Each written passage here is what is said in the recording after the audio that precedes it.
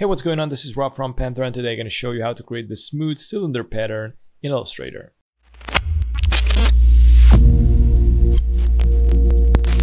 Step 1, click on the stroke and click on the none, click on the fill, and we're going to choose a color. I'm going to go with some purple-ish, lighter purple color, and I'm going to go to the rectangle and select the ellipse tool. Press and hold Shift plus Alt, create a circle. I'm going to press and hold Alt to drag it down, also press Shift to isolate. And I'm going to recolor this as black. Make sure that the purple circle is on the top. Right click, arrange, bring to front. Select both, go to Object, Blend, and click on Make. Double click on the blend tool, select specify steps, and make sure to have some nice and high number. I'm going to go with 200. Click OK. Maybe it's going to look something like this. Select it, go to Object, click on Expand, click on OK, and I'm going to select the Direct Selection tool, and I'm going to click on the top circle.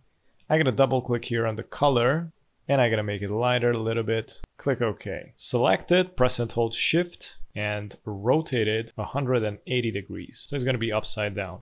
Go to the Object, go to Pattern, and Make.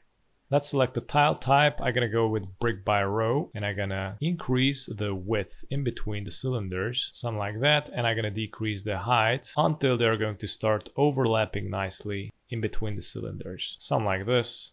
I'm going to go up here and click on Done. I can delete it. Now I'm going to go here and select the rectangle. I'm going to press and hold Shift, go to the corner, create a rectangle. I'm going to recolor this as black.